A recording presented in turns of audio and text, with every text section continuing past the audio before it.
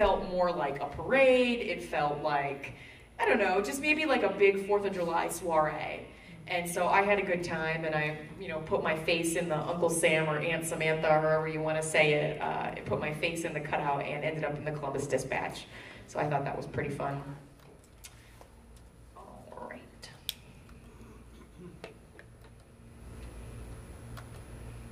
Aha. Here's my presentation. Sorry, guys.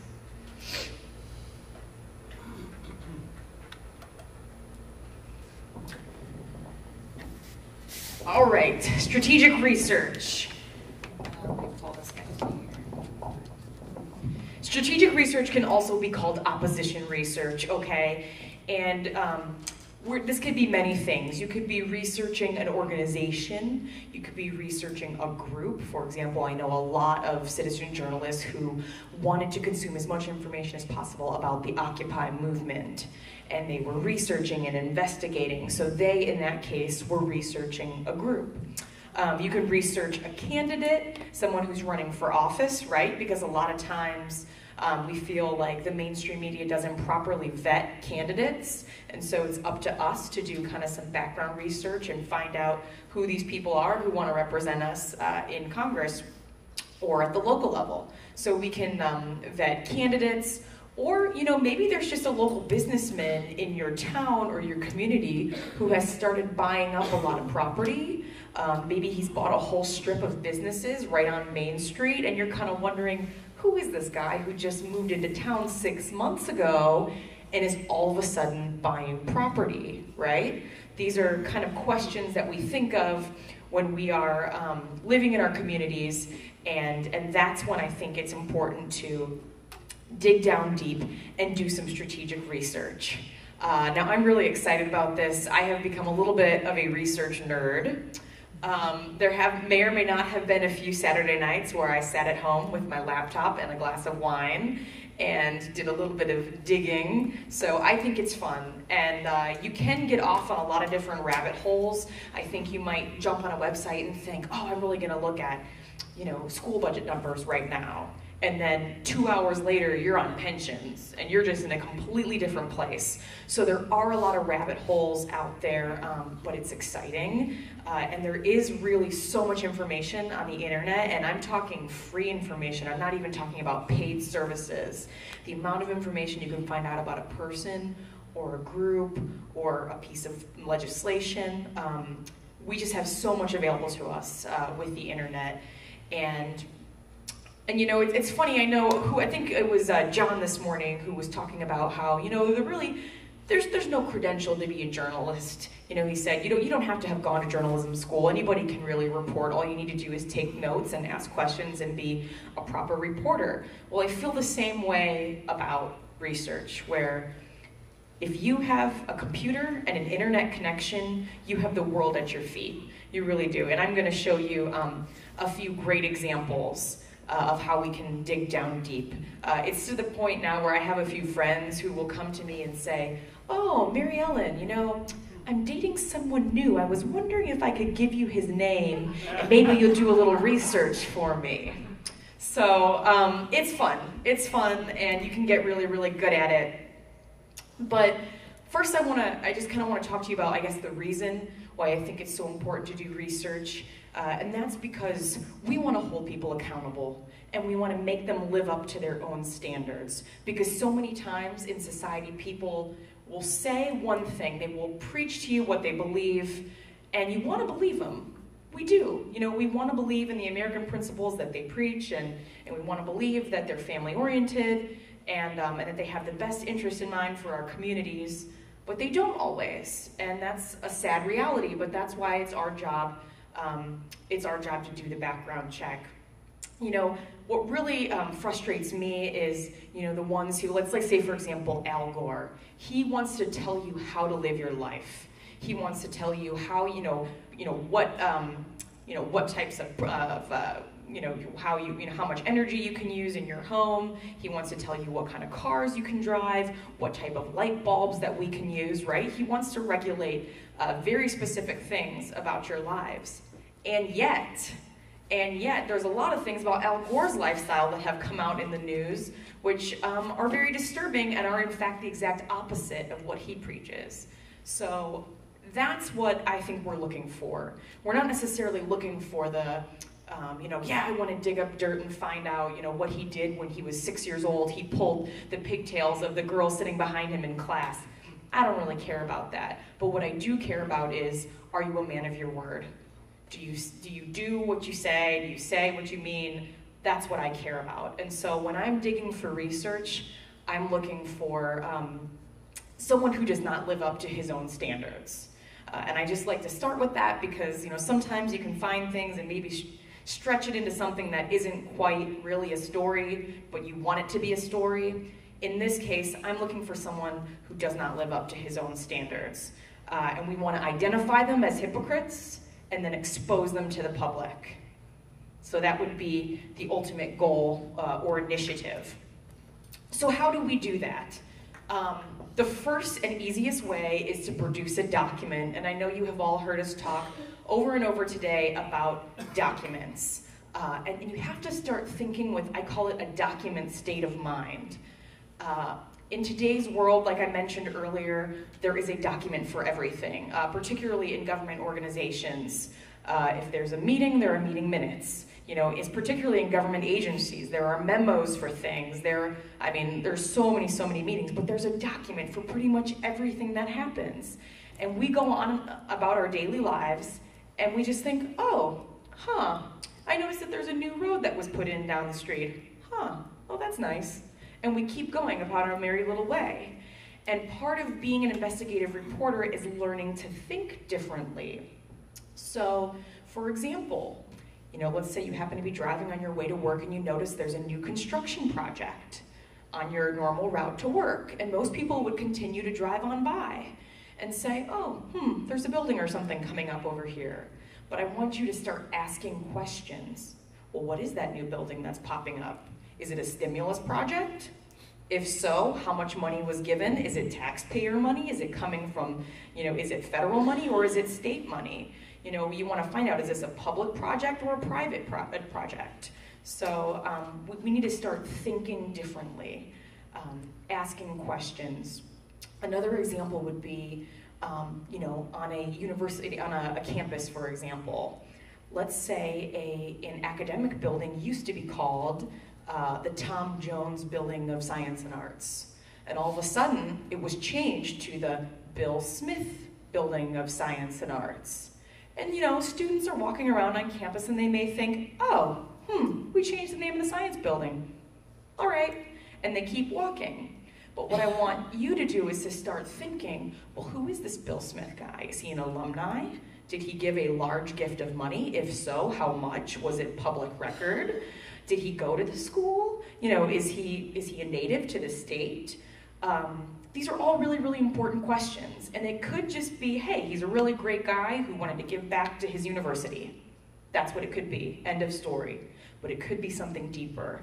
And we'll never know unless we ask questions and we look for those documents. You're born, there's a document. You buy a house, there's a document. You get married, right? We have a marriage license. There is a document for everything. And so we need to start looking and thinking how we can get a hold of those, because once you have that document, you have proof. You're no longer a crazy conspiracy theorist, right? You're no longer a blogger who just decided to write your opinion. You have proof. So this open records request stuff that we talk about today, I can't emphasize enough how important it is. So the next thing I would say is to do, let's say we're researching a person, okay? So we'll just talk about a person for today's lecture. Start by doing, I say, kind of like a brain dump, and you ask yourself, what do I know about this person? Are they married? Do they have children? If so, where do their children go to school? Is it at a publicly funded school or in a university, or is it maybe a Catholic parochial school? Is this person military? Have they served the country? Does this person own a gun? Has this person invented something and maybe has a patent? So just start thinking everything that you know. Are they a lawyer? If so, they had to take the bar somewhere. Which state did they take it in? Okay, these are all just on the top of my head, but you could dig in so much deeper. Is this person a businessman? How did he acquire his wealth? Is it family money, or is he self-made and has owned several businesses? So these are just beginning questions that when you first start to research someone, you want to think, what do I know about this person? And just write it all down and just start brainstorming. The second thing you want to do is create a Google alert. How many people have heard of a Google alert? A couple? You know, at first I didn't include this in my presentation because I thought, oh, everybody knows what a Google alert is. But everybody doesn't, is what I've learned. So just really quickly, I have what are people saying about themselves. So a Google alert, ultimately, I will click on this little link and take us there. Uh-oh. Aha, okay. So let's say you wanted to research Mary Ellen Beatty. I'm kind of a shady character. You want to see what I'm up to. I live out in DC and fly all across the country every weekend and tell citizens what to do. So if you wanted to research me, you could enter into the search query you see right up here. You'd enter Mary Ellen Beatty.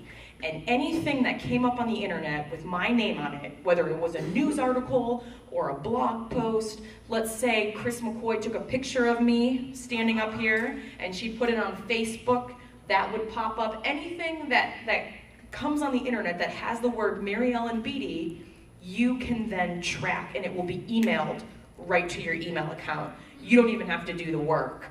So then it says result type. Do you want everything on me, or do you want just a news article? Do you want just a blog post? Do you want just video? So you can choose and specify. Okay, and then how often do you want it?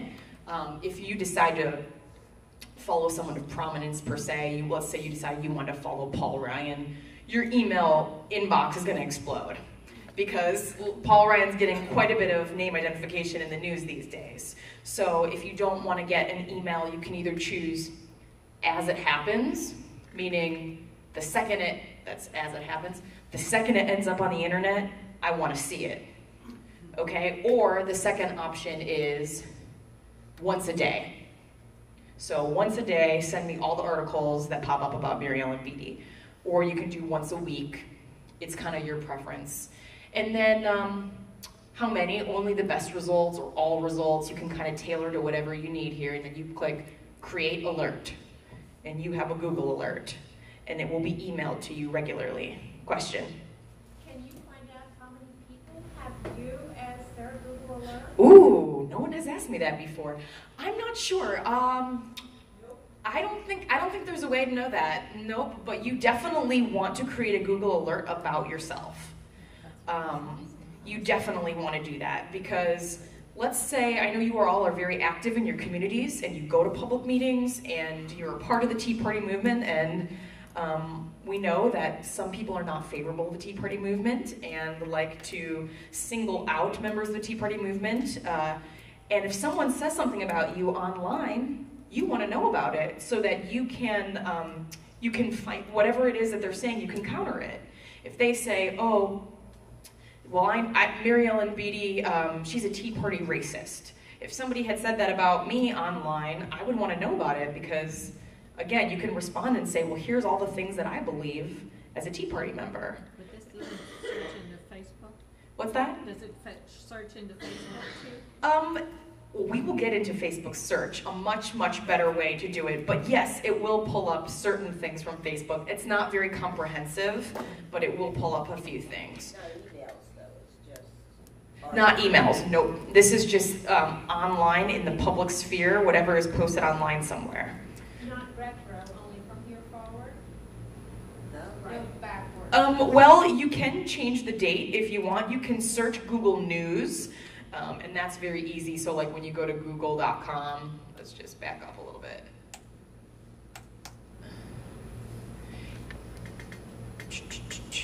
And you can like search Google News. Have you guys ever done that? No. It's very similar to like Yahoo News, and you're able to search by date, and you can go back. And I can show you how to do that if you want to stick around later. Okay, so I'm getting off on a couple tangents here. Let me go back to my... Yes, Google. Oh, yeah. All right, so next. From friends and allies. Who are they closely associated with? You know, my grandmother had a saying that I still remember to this day, and she, when I was a very little girl and I was making friends at school, and I was upset because there was another girlfriend of mine who, I don't know, who knows, stole my lunch or something. And she said, you know, Mary Ellen, you choose your friends wisely because you become like those around you. And I thought, it kind of stuck with me. So anyways, I think that the people that we're associated with say something about ourselves. And in this case, as you can see on the pic, or maybe you can't see because the sun's kind of coming in, but there's President Obama with Reverend Jeremiah Wright, and we all remember when the news story broke of, you know, oh, here we have his Reverend pastor, who he himself said that this man was like a father to him, that he was a mentor to him. Okay, those are some very strong words. And this is a man who, when we started looking at some of his sermons more closely, he said things like, we shouldn't say, God bless America. We should say, excuse me, God damn America. And so I think that's significant. You know, here's a man who's going to be the President of the United States, and a person that he calls his friend, his mentor, and someone who is like a father to him. I think we deserve to know something about him. And I honestly believe, and this is just my personal opinion, that this may have been a bigger news story, but when it first broke, I think conservatives were afraid of being called racist, and so they didn't pursue the story. They let it drop.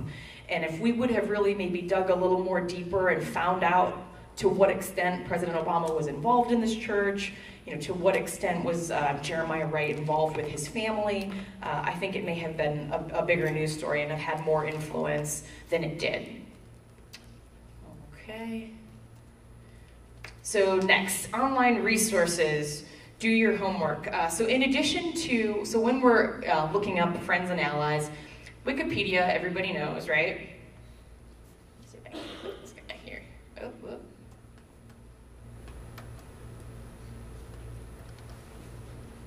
Usually it links right there to me. Hang on. Hang on.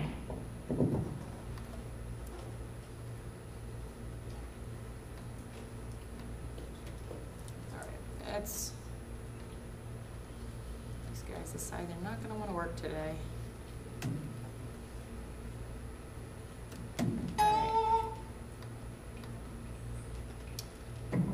Oh, here we go. They are here. I'm sorry. Okay, so Wikipedia, which you all know and love.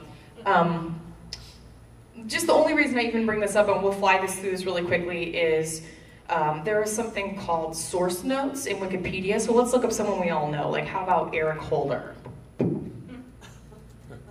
Stole after the 8. Too many of these. Sorry. So a lot of information about Eric Holder that we already know, but if you scroll all the way to the bottom, it's got a lot of info here. It says references, or also called source notes. And right there, I just think that's a good start. If you want to research someone, the references part of Wikipedia is a great place to start, because they're going to give you articles and links and studies and annual reports. Usually it's a pretty good variety you're going to get from all sides of the political spectrum, so it's a good place to start, and the research is already done for you, so I highly recommend using the references section of Wikipedia. These are all populating. Okay, the next one is Facebook search. And I've got it pulled up right here. Okay, so Facebook search is really, really fun. If you want to search something on Facebook, this is perfect. You use this platform, but you don't have to be friends with anyone. You can search and find information. So let's type in Occupy DC.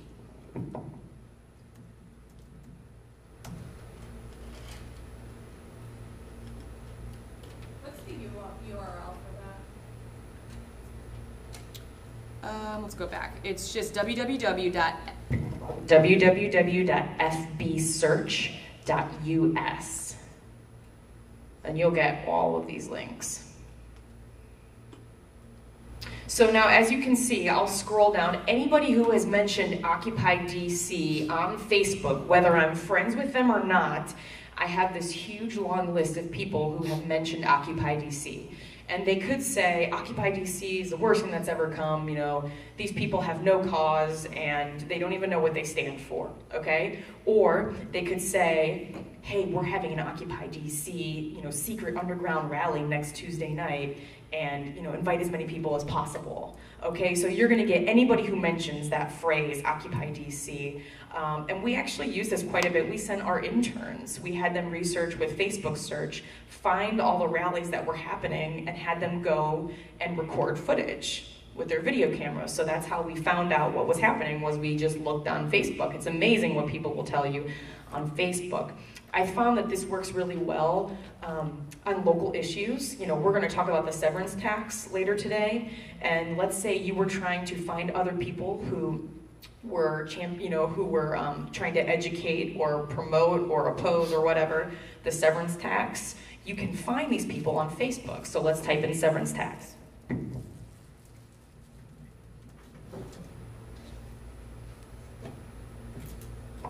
Oh, look at that. We got a couple. Not a whole lot. Maybe if I take out Ohio.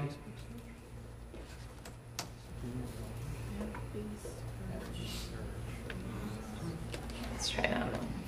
Yeah, quite a few more people here. And so if you were looking for, let's say you wanted to host a meeting and educate people about the severance tax, and you wanted to get everybody in one room, but you don't know who supports it and who opposes it, this would be a good way to identify those people, and then you could send them a message on Facebook and say, hey, we're gonna host an educational seminar on the severance tax. I noticed that you posted something about it on Facebook, thought you might be interested in attending. Okay, so it's a great way to find people on local issues. All right, and I need to move a little bit quicker here. Okay, so lifestyle. Do they practice what they preach? I had mentioned earlier Al Gore. What was just so frustrating to me, again, was Al Gore, you know, he's preaching energy efficiency, and we come to find out, I don't know if you guys remember the big story that broke, was his vacation home in Tennessee had a utilities bill where he was spending $30,000 in utility bills a year, which I don't know how much you guys spend a year in utility bills, but mine is nowhere near $30,000.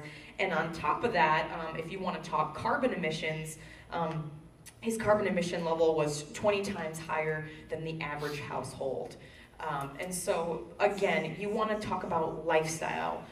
Do they claim that they're a family man, you know, very family oriented, and then you find out that actually this person has quite a promiscuous past?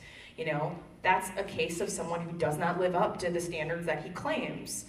Is this a person who maybe preaches, preaches poverty? Oh, I think it's, you know, very important that we're humble and we give to charity, and those rich, evil millionaires, they don't know anything about the working class, and then you come to find out that, again, he has a vacation home, a very expensive one on an island somewhere. So you want to look at their lifestyle, not because you know, we think their lifestyle is going to have an effect on how they vote, but because, again, if they claim to live one way and then we find out that they live another, we want to expose that. Okay, so the next is education. Did they exaggerate their academic record? So you want to ask yourself, where did they go to school? And what type of a degree did they get? Are they qualified for the job that they're applying for? I think so often people just assume that resumes are correct, and in fact, we found out that people exaggerate their qualifications quite a bit, and we want to be able to double check that. So also with education, we want to find out who were their professors.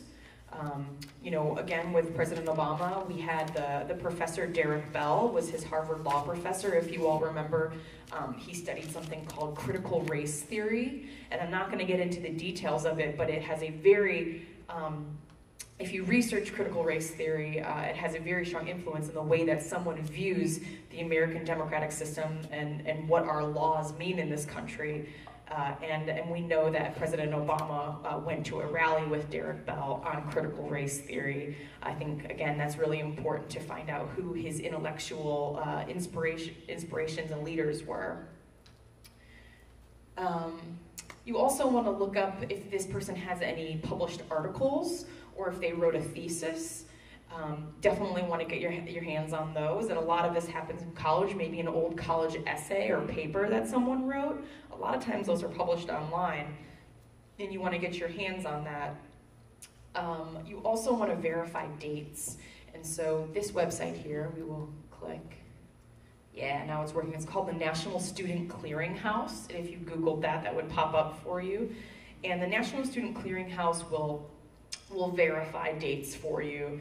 And majors as well. So if you want to find out when somebody went to a particular institution, you can find out that information here. And I know the one case that where this might be interesting, other than verification, is let's say somebody took off 2 years from school. You just noticed that when you looked at or they had a sudden transfer, you might ask questions as to why did that person transfer a university. You know, maybe they had drug issues and were kicked off of a sports team, or, you know, you never know. And sometimes it's interesting to look and find out. It could just be that the person's mother got sick and they took 2 years off of school to take care of their sick mother, and that's honorable, right? But it could be something more. It could be that they got into trouble with the law and they had to take 2 years off of school because they ran into some law troubles. So you never know. It's always, it's worth researching, for sure.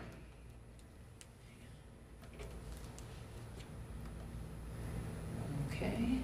Next is family background. Are they who they say they are? We have the example here, as you, I don't know if you guys can see, sorry, we've got some light in the background, but that's Elizabeth Warren, okay, candidate for U.S. Senate in Massachusetts. And if you want, on the side here, that's a Cherokee Indian kind of standing on the top of a mountain. And if you know the story that Guy Benson from Town Hall, if you don't read Town Hall, or if you don't know him, he's a good person to start reading his work. I just think he's a very great writer. So anyways, he covered this story quite extensively. And Elizabeth Warren, when she was at Harvard Law, all of the institutions require that it's a federally mandated, you have to report diversity statistics. So this is federally mandated. Every university, I don't know why it matters. I don't know why we care, you know, what types of students are at what universities, but every university has to keep diversity statistics.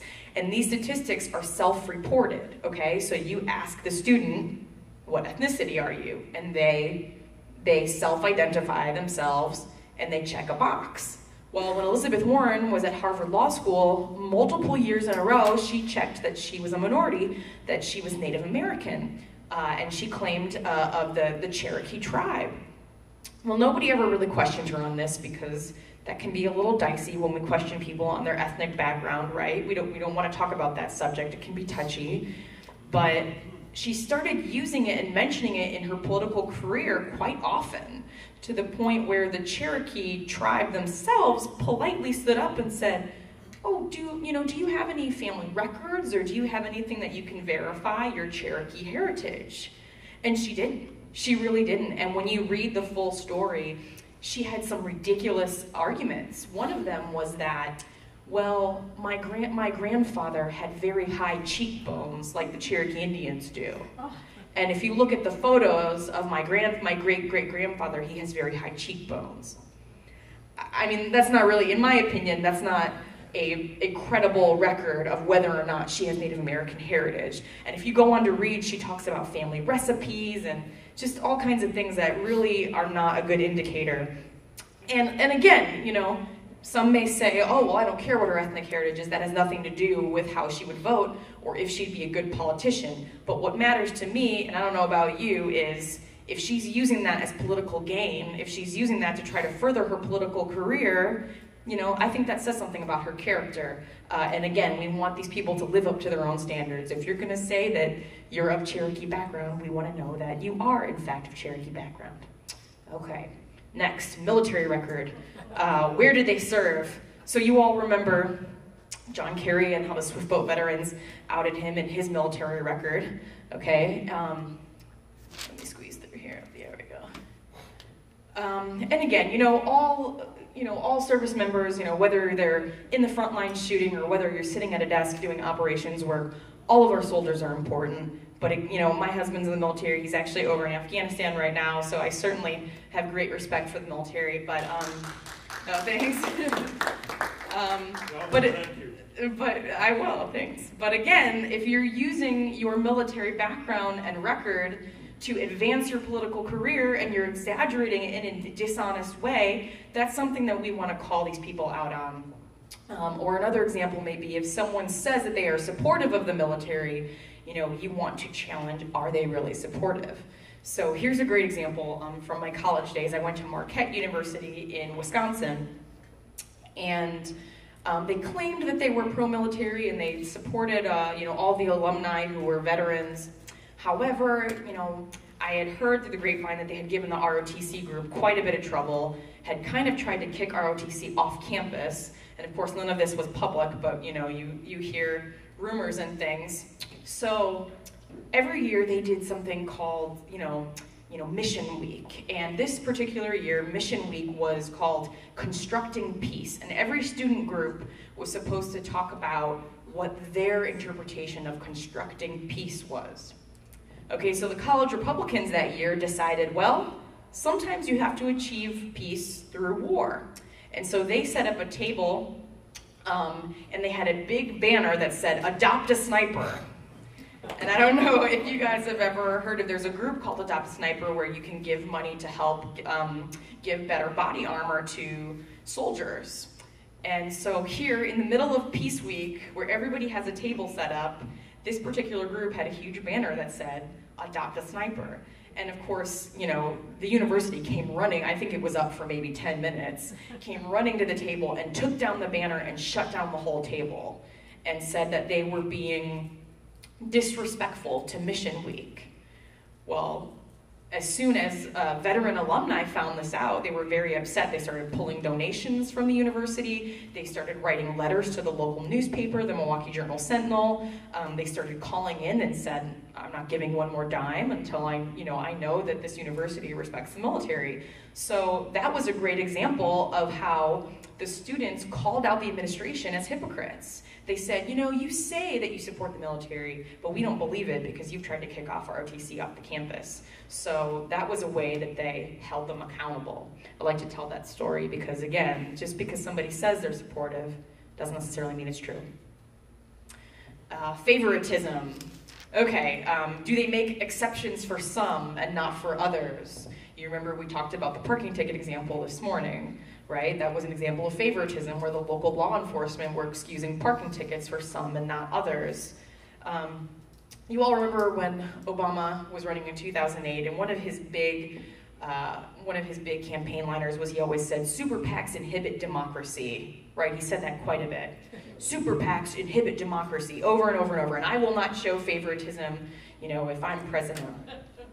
So, the White House visitor logs are actually posted online for everyone to see. There used to be a time when reporters had to file a Freedom of Information request to see who was visiting the White House, but now it is in fact online, which we can click if you want to kind of see. Again, you guys will get all these links. And this is on the White House website, so I will give President Obama credit there that he has made certain attempts at being more transparent than past administrations. So you can see Gary Matthews, Patricia Doyle. That might be a fun research project for you all when you're sitting at home on your Saturday night, like me, doing research. You might want to look up and find out who these people are that Obama's meeting with on a regular basis. But anyways, my point is, I have a point. So when reporters had done the Freedom of Information request and they wanted to find out who was visiting the White House, of course, several of Obama's top donors were frequent visitors. And that's fine. I mean, he has every right to invite whoever he wants to the White House, but when he made his whole campaign speech, "Super PACs inhibit democracy, I will not show favoritism," and then we come to find that all of his top donors are visiting the White House on a regular basis. Have you all been to the White House recently? Can you make a phone call or give a donation and end up in the White House? It's, again, if he's going to preach that he doesn't show favoritism, then he needs to walk by that. Okay, hometown, and I do need to crew see these. How are we doing on time, Chris? Right. Okay. So hometown, I wrote boy next door or city slicker. Sometimes you have somebody who will really try to play up, let's say, I came from an urban background and, where I went to school, there were metal detectors and, I had a single mom and, we had nothing growing up and look where I am now, I'm a self-made man. If that's a true story, more power to you. That's incredible character that you've built. It's going to help you through life. However, if you're exaggerating and you really didn't come from a terrible community, we want to expose that. So a great resource to you is Fact Finder, American Fact Finder. This is a project of the U.S. Census Bureau, and I always used to wonder, what good does the U.S. Census Bureau really do for us? I mean, I understand that they take census and that, they give us population numbers and that's all a good thing, but I really wondered, I wonder what they do with all this information. Well, there's a resource to you called American Fact Finder, which is great, and you can go and pick a year and a community. You can get down to city, county, however specific you want to get, and you can look up things like community crime statistics. Okay, so what was the crime like here in Cincinnati back in 1992 versus what is the crime here in Cincinnati now in 2012? I think that makes an interesting comparison piece, Certainly. Another thing you can look up on here is the average household income. So this would be an example where you could prove someone wrong. So, that they say they grew up in a very poor community and you come to find when you do research that the average household income in that community was, 80,000 or some ridiculous number, probably didn't grow up in a poor community. So this is a great way to kind of do some fact checking on local communities. And I just think it's good for you, for those of you who've lived in Ohio your whole life, or if you lived in a specific community for 10, 20 years, I think it's just important to go back and look and say, well, where were we 10 years and where are we now? Are we a more prosperous community, or are we in a worse place economically? Okay, let's keep rolling. Money, where do they get their funding? Unfortunately, we can't go through all of these today, but just real quickly, OpenSecrets.org is going to, how many of you guys have heard of Open Secrets? Good, hopefully a few of you, because it's just an incredible resource. It will give you federal campaign finance reports, very easy to research, so we'll click there in a minute, and then followthemoney.org. This will give you state reports on money and politics. So we will just go to followthemoney.org really quick, and I will just show you briefly what you can find. Let's go to National Overview. So here's the map. We are going to click on Ohio. Total dollars contributed to date, okay? Looks like 25 million. You can scroll down, Office of the Governor, House, Assembly, Senate. You guys want to do House or Senate? Senate. Click on the Senate, scroll down. Oops. Let's give it a second to think. Oh. There we go. Senate candidates. And here's the, it'll give you the candidate and election status, how much money they raised. This is a good one where you can really spend a lot of time clicking. Want to do a Republican or a Democrat? Who can see up front? Anybody? Tim Schafer, Paul Hall. Which one? Let's see if I can find it. Jim Hughes, District 16? That's all right. Well, anyways, go to followthemoney.org, click on the map, click on Ohio, and you can start finding out where the money is being spent in state politics. A really great resource to you. Let's click on someone you can see what it looks like. So here would be an example. This is a Jim Hughes. Looks like he's a Republican in the Senate in the 16th district. So if you scroll down, you can see everybody who's given money to him. Ohio Education Association, right? The Columbus Firefighters Union, Laborers District Council of Ohio, Ohio Civil Service Employees Association, plumbers and pipe fitters. So sometimes it's good to go in there, research who's giving them money, and maybe see if that has an influence on the way that they voted. This is a really, really great one. Okay. We will keep going because I'm not going to send you through all of those. So the final resource that I'm going to show you is called Reporter's Desktop. Who is John Doe? We're going to click on it. And here's a whole long list. And I will include this link in the resource email that we send out to all of you because it says who is John Doe and where to get the paper on him. And it gives you all these scenarios on people. So John Doe was born or married or died. And it shows you how to look up and find that document. John Doe bought, sold, or owns real estate. And it shows you where to click and where you can find the document and how to prove that. He holds a professional license. Is he a doctor, a lawyer? Did he invent something where you can go to look up the patent? This provides links to you where you can find documents on just about everything depending on which person you're researching. So a great resource to you. I'll make sure that you guys get all these links. So I'm going to go to questions because I've been doing a lot of talking, but again, just to wrap up, I think the importance of doing strategic research and properly vetting candidates, public figures, organizations, Occupy groups is we want to know who these people are. And the establishment media doesn't always do a good job. I think we've seen that firsthand.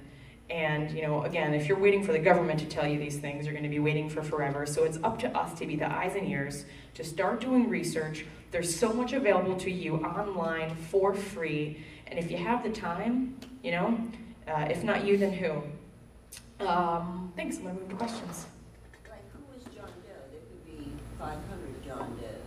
Right, that's an example. But what it is it provides examples. So let's say it says if this person has a military record, and there's several links to show you how you can get the document to find out if that person is active duty status, if they're a reservist, if they're National Guard, okay? And then remember, this is kind of like when we're doing a brainstorming session, and you think, let's say on your list, you say this person is a lawyer.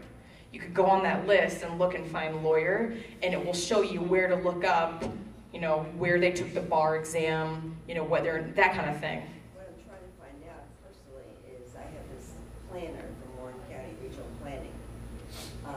He speaks the 50-year accent like this. Okay. His name is Stan Williams. Okay. That can't be his name. It's not, maybe it's his name now, but it okay. wasn't. I can find out where he went to school. Yeah, I would start looking. He's an American citizen. He's planning Agenda 21 things in my community. I want to know if he's even an American citizen. Well, some of that stuff is public record. I can't find that. Yep, I would. And you know what I should do is I should print out that sheet and start handing it out at sessions. I think then it would be a lot easier to understand, mental note to myself. But yeah, a lot of times, if this person had a name change, for example, you might be able to find it by looking up their academic record, finding out where they went to school. Is there a record of that person, Stan Williams, attending a school during those 4 years? If not, there might be an indication that he had a name change. Again, I would look at, marriages, divorces. Sometimes people change names after a significant life change, like a divorce, for example. So some of those links might help you in your research, but it can certainly be tricky. You can go to the clerk of courts records and put in a name search, and you'll find out if they get either criminal or a civil action. Hold on, I'm going to give you the mic here, because everybody wants to hear this. Excuse me. It used to be that you could go to the Hamilton County Clerk of Courts, I imagine Butler County and other counties have it, and you can do a comprehensive name search on a person, which would bring up either criminal or civil suits that they've been involved in. About 5 years ago, you were able to click on the document and actually read what the charges were and so forth. Now they've got them all sealed, So you can't do it online, but if you go down to the courthouse, so if something piques your interest, because it'll give you the caption like disorderly conduct or domestic violence, whatever it would be, the title would be there, and then you'd have to go to the courthouse to pull the documents, but that can be very telling if you're looking someone up. Definitely. Court documents, what you can't find online, you can request make an open record request. You can go down to the, and find a lot in your city and county buildings. Was there another question right here? Yeah, there's a lot of great information out there, and you might as well get as much as you can from free sources. But when you send out your summary of links and so forth, if there's a couple of good paid databases that you know of, I know I'd love to hear about. Okay. Okay, so you're open to come talk to me afterward, because I know about a couple of paid databases if you're willing to do kind of like a monthly subscription that are really helpful as well. But I try to keep it to all the free resources when we're doing the training sessions. When and where is the next session like this? Ooh, I love that question. We just did a tour through Ohio this week, so we have been to Toledo, Cleveland, and then today Cincinnati. So that wraps up our tour for now. We don't have another one planned, but that doesn't mean we can't come back. But what you can do for us is you can help us spread the word, because we have this incredible program, and I know several of you have come up to me and have been very appreciative and told me how much you really enjoyed the program, and yet we had about 35 people total here today. And so we need help spreading the word, and if you all would help us do that by, going to Watchdog Wire on Facebook and liking us. What we'll do is all the photos that we took today, we'll post on there, so if you want to go and find the photos and tag yourself, you can do that. If you also go to watchdogwire.com, there's a resource page, and I'm going to click there actually. It should be up already. Oh, awesome. Hang on. But I have so many. Well, your million tabs. I know, I lost it. It's probably faster to just... Aha, okay. So this is watchdogwire.com. Look at that, Ohio. See, we've got a whole big pop-up just specified for you guys because we've been here all week. If you click the resources tab, you've got investigative reporting tools here. And a lot of the links that we went over, the FOIA letter generator, okay, open secrets, you can see is on there.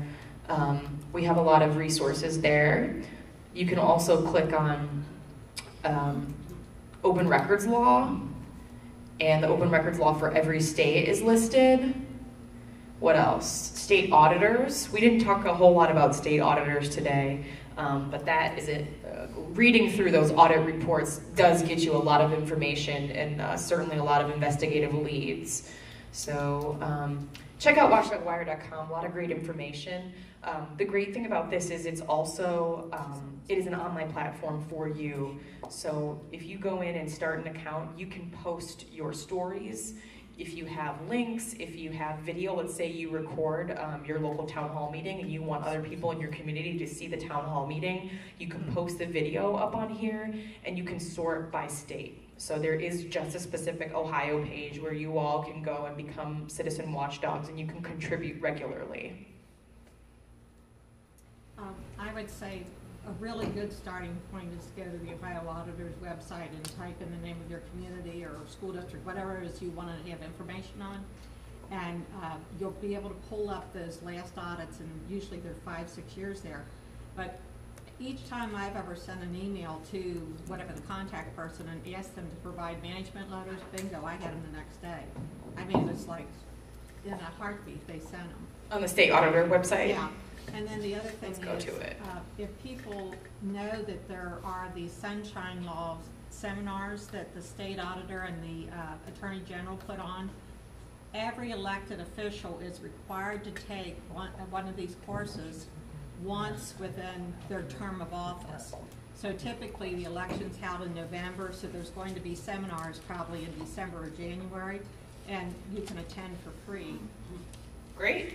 And that's hosted by Ohio. If you go to you can type in Sunshine Law or the Ohio Secretary of State and the auditor. It's those two. Well, here's the Ohio Auditor of State website that I have up here for you. And they'll post reports, audit reports, pretty regularly. So if you're looking for a big document to research and kind of find out what's happening with spending and whatnot, that would be a good place to look. Any other questions? Great. All right. Well, thanks for letting me talk at you guys.